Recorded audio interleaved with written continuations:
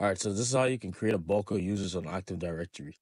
All right, follow this command right here. Open up a notepad and enter in this command, dsadd user cn, the name of the user, OU. I'll put everything linked down below. Once you do that, you save this file as a bat file. Okay, so in this case, it's users.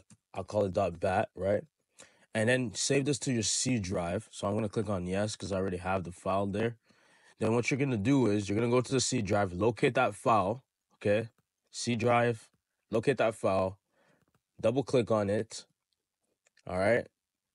And then if you go to here, to your Active Directory, you go to find, enter in the name of the user that you just created. So let's do Dwayne Johnson. You can see that he's created down here, okay?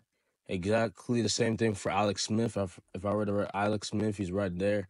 Same thing for Cristiano Ronaldo. He's also there. All right, follow for more.